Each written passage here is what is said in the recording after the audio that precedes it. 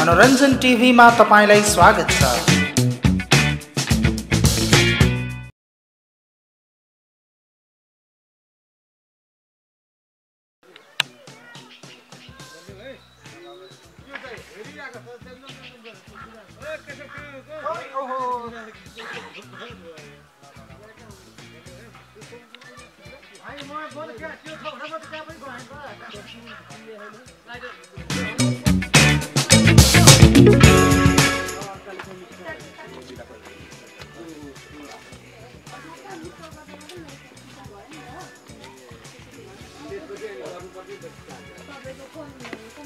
गरौँ दाइ यो उ सेट गरिदिनु हैन त्यहाँबाट सिउबाट खोल्ने हो हामी ब्याग जाउँ ल ओ जरन दाइकोबाट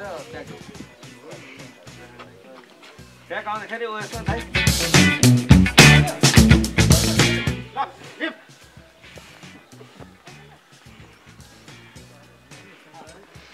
यहाँबाट है लुक है आछ गयो भेट्यो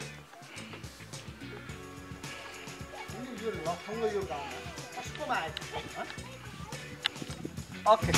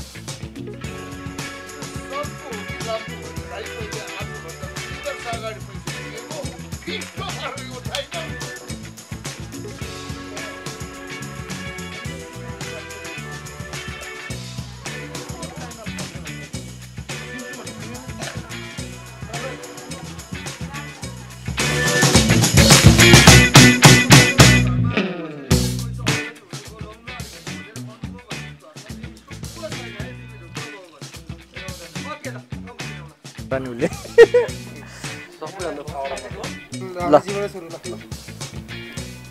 अहिले हो पछिल्लो समय बल्छीजी फुर्सदतिर लाग्नु भएको छ तपाईँ यता सुटिङतिर हुनुहुन्छ हजुर तपाईँहरुकै फाटा है होइन होइन हामी दुईजनामा फाटो छैन ऊ फुर्सलमा मात्रै लागेको छैन होइन केही समय त्यो फुर्सलको लगभग अब यो 1 महिनाभित्र नै ओपनिङ गर्नुपर्ने भएर अलिकति व्यस्त भएको छ म चाहिँ यहाँ अहिले गोलमालमा छु र यो हाम्रो यो लगभग केही समयपछि हामी एउटा होमवर्कमा छौँ अहिले होइन होमवर्क सकिने बित्तिकै अर्को सिरियल आइहाल्छ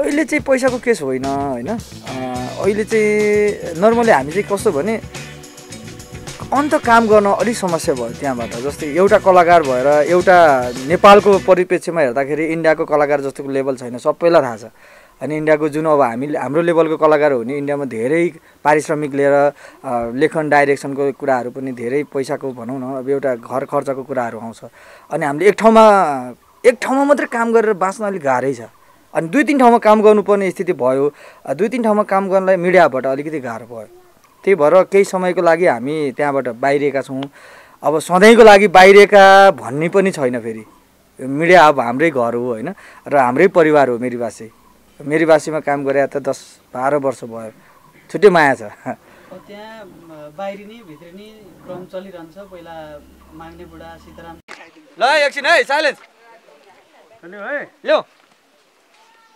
रोलिङ एक्सन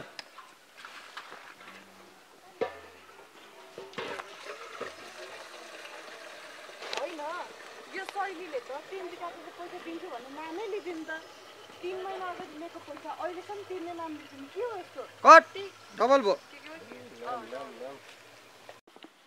मलाई पनि यसो सानोतिनो मिलाइदिनु न दाइ हो पाउनु नि त ल अब नेक्स्ट मेरा कुनै हुँदाखेरि बोलाउँछु हुन्छ नम्बर दिइराख्नु ल मलाई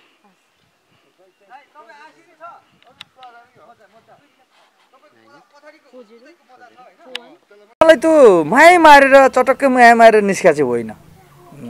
कुनै दिन त्यस्तो दिन आउन सक्छ जुन दिन हामी फेरि मेरी भाषामा राजु बल्छी इन्ट्री भए भन्ने दिन नआउन पनि भन्न सकिँदैन होइन। तर हाम्रो अर्को नयाँ प्रोजेक्टको लागि तयारीमा छौँ अहिले चाहिँ। ठ्याक्कै असन्तुष्टि चाहिँ के होला अझै राम्रोसँगले खुलेन तपाईँहरूको बिच र मिडिया? ठ्याक्कै भन्दाखेरि बाहिरको काम र मिडिया हबको काममा चाहिँ हाम्रो तालमेल मिलेन। जस्तै तपाईँ एउटा गाडी चलाउनुहुन्छ, सेन्ट्रो मात्रै चलाउन पाउने, त्यो मान्छेले हाइस चलाउन नपाउने भयो भने त्यो मान्छेले गाडी चलाउँछ कि चलाउँदैन?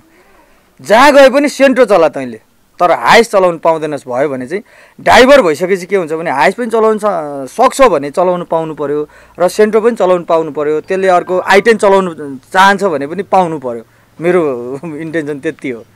पहिला सहमति सम्झौता भएको थियो होला नि त तपाईँहरूले बाहिरतिर काम गर्न पाउने नपाउने भन्ने कुरा? त्यो चाहिँ सिद्धियो अस्ति यो चैतदेखि त्यो सहमतिहरू सिद्धियो। हाम्रो सहमति सकेपछि हाम्रो 3 वर्षको एग्रिमेन्ट हुनेवाला थियो होइन। त्यो 3 वर्ष कागज भएको भए फेरि हामीले बाहिर निस्किन पाउँथेनौँ।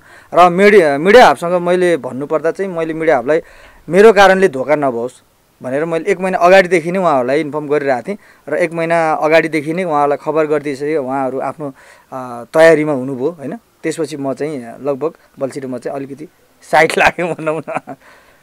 त्यहाँ मेरी भाषामा रहँदै गर्दाखेरि तपाईँले अरू सिरियलहरू पनि गर्दै हुनुहुन्थ्यो, ट्रेन्डिङमा आए। हजुर, त्यो भएर मेरी भाषालाई असर पर्यो भनेर यस्तो किचल भएको त होइन? त्यो चाहिँ होइन जस्तो लाग्छ है मलाई। जस्तै मैले वाट भन्ने मेरो मास्टर टिभीबाट आइरहेछ, त्यो ट्रेनिङमा पनि परिरहेको हुन्छ होइन। त्यो नयाँ नै हो, त्यस्तो सिरियल होइन, त्यो वेब सिरिज हो होइन। अनि त्यसले गर्दा अलिअलि कता कता चिसो पस्या हो कि भन्ने चाहिँ मलाई लागेको छ। तर त्यही मात्रै मुख्य कारण चाहिँ नहुनुपर्ने हो, किनभने एउटा कलाकार डाइरेक्टर भइसकेपछि आफ्नो पाराले केही काम चाहिँ गर्न पाउनुपर्छ, जसको कारणले मेरो घर खर्च चल्नलाई सहज भइरहेको हुन्छ। जस्तै मिडियाबाट टाइममा पैसा नआउने केसहरू पहिल्यैदेखिका थिए होइन। अब मिडियाबाट टाइममा पैसा आइदिएन भने त मेरो छोराको फिस त टाइममै आउँछ नि त, बिल त होइन। छोराको बिल टाइममा आयो भने मैले छोराको फी पनि टाइममा तिर्न नसक्नु भनेको त मेरो कमजोरी हो। मैले मेरो बाउ बनिसकेँ, बाउ भएपछि आफ्नो छोराको फी टाइममा तिर्न नसक्नु, एउटा चलेको सिरियलको डाइरेक्टर अनि छोराको फी पनि तिर्न नसक्ने, दुधको पैसा आउला, घर खर्चका बिलहरू उठ्लान्, त्यो बेलामा मिडिया हबले अलिकति टाइममा पैसा दिइदिएन भने त, र नदिएको स्थिति पनि छ, टाइममै आएको त छैन, पैसा नआएको चाहिँ होइन, आएको छ तर 1-2 महिना ढिला चाहिँ भइ नै हाल्छ कि। त्यसले गर्दा चाहिँ अलिकति गाह्रो चाहिँ भएकै हो। घर भनेर भन्नुभयो मेरी भाषालाई, त्यो छोडेर बाहिर निस्किँदाखेरि अनि अरूतिर काम गर्दै गर्दाखेरि कतिको मिस हुन्छ मेरी भाषा? मिस त हुन्छ। म बुम समातेर आएको, धेरै दुःख गरेर आएको। म मेरी भाषामा काम गर्दाखेरि मैले बुम समाउँथेँ होइन, लाइट समाउँथेँ, त्यहाँबाट जन्मेँ हुर्क्यौँ। अब आफू खेलेको आँगन यति प्यारो हुन्छ नि, अमेरिका होस् या क्यानाडा अस्ट्रेलिया जहाँसुकै होस्, तर आफ्नो गाउँको घर गाउँकै घर हो, त्यसलाई कसैले पनि बिर्सिन सक्दैन। मेरो चाहिँ गाउँको घर हो मेरी भाषा होइन, त्यसलाई म बिर्सिन्न। त्यहाँको आँगन, त्यहाँको पिँढी, त्यो माटो, त्यो हिलो, त्यो मैलो एकदमै मिस चाहिँ हुन्छ। तर यो हो कि छोराहरू हुर्किए, बढे, पढे, अब केही सिक्नलाई बाहिर निस्किनु पर्ने रहेछ होइन। र त्यहाँ फर्किँदाखेरि बुढो घर भइसक्या हुन्छ होला, बाआमा बुढा भइसक्या हुन्छन् होला, तर जाँदै नजाने, बाबुआमासँग कन्ट्याक्टै नहुने चाहिँ हुँदैन, किनभने मेरो संसारसँग अहिले पनि फोन भइरहेछ। त्यति चाहिँ हो। दाइ जस्तै तपाईँको जब तपाईँले पहिला पनि अब मैले इन्टरभ्यू दिँदाखेरि होइन, हजुर, तपाईँले भन्नुहुन्थ्यो दुर्मु सुन्तली पनि ब्याक भइदिए होइन, अझै राम्रो हुन्थ्यो भन्ने जस्तो कुरा गर्नुहुन्थ्यो। धेरै पनि भएको छैन, यो 6-7 महिना अगाडिको कुरा होइन।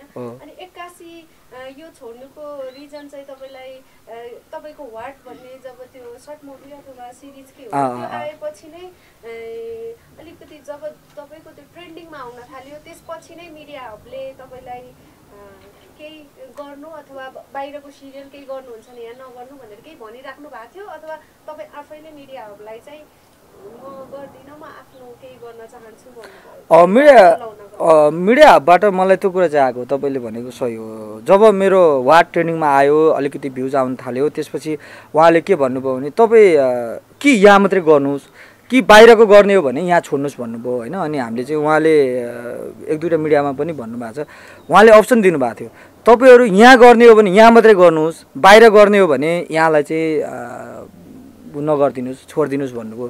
अनि हामीले धेरै सोच्यौँ, हामी घर सल्लाह पनि गऱ्यौँ, बल्छी र म बसेर सल्लाह पनि गऱ्यौँ, मैले बुढीसँग पनि सल्लाह गरेँ। कुनै पनि इन्कमले, एउटा इन्कमले धान्दैन, मेरो घर परिवारै चल्दैन भने त म त्यहाँबाट गाह्रो हुन्छ होइन। अब त्यहाँ मैले एग्रिमेन्ट गरेँ भए 3 वर्ष त्यहाँ बस्नु पर्थ्यो। 3 वर्षमा मेरो श्रीमतीको अहिले कमाइ छैन, मेरो बच्चा स्कुलमा पढ्छ।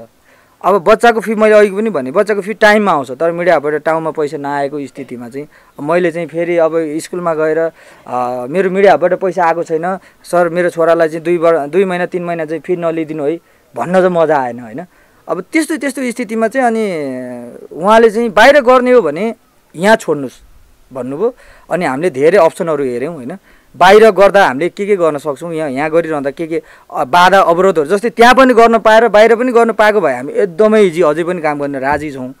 जस्तै कुनै मान्छेले केही काम जानेको छ भने त्यसले त्यहाँ पनि गर्न पाउनुपर्छ र बाहिर पनि गर्न पाउनुपर्छ, तर बाहिर गरेको कामले त्यसलाई चाहिँ असर गर्नु भएन। जस्तै हामीले बाहिर मेरीबासी जस्तो सिरियल बनाइदियौँ भने मेरीबासीलाई असर गर्छ, हामी त्यसमा गर्नेवाला छैनौँ। तर वाट भन्नेको सिरियल कस्तो हो भने एउटा 4 जना कलाकार लिएर मेरो आफ्नै घरमा खिचेको सिरियल हो त्यो, र 4 जना कलाकारले मेरीबासी ब्रान्डलाई मलाई लाग्छ त्यसले असर गरे जस्तो लाग्दैन। अनि उहाँहरूले के भन्नुभयो भने त्यो सिरियल गर्नुहुन्छ अथवा बाहिर तपाईँहरूले गर्नुहुन्छ भने यहाँ नगर्नुहोस्, यसलाई अप्सनमा नराख्नुहोस्, तपाईँहरूको यहाँ मेहनत पुगेन भन्नुभयो होइन। अनि मलाई चाहिँ के लाग्यो भने अब मेरीबासीमा मात्रै झुन्डिँदाखेरि ब्रान्ड हो, मेरो पुर्ख्यौली घर हो, तर त्यहाँ खाने लाउने गाह्रो हुन्छ भने पुर्ख्यौली घर छोडेर विदेश जानुपर्ने हुन्छ कि कुनै जबको लागि त्यो घर छोडेर अलिकति टाढी नै पर्छ। मेरो पनि भएको त्यही हो। मनोरञ्जन टिभी हेरिदिनु भयो धेरै धेरै धन्यवाद। हामीलाई सब्स्क्राइब गर्न नबिर्सिनुहोला।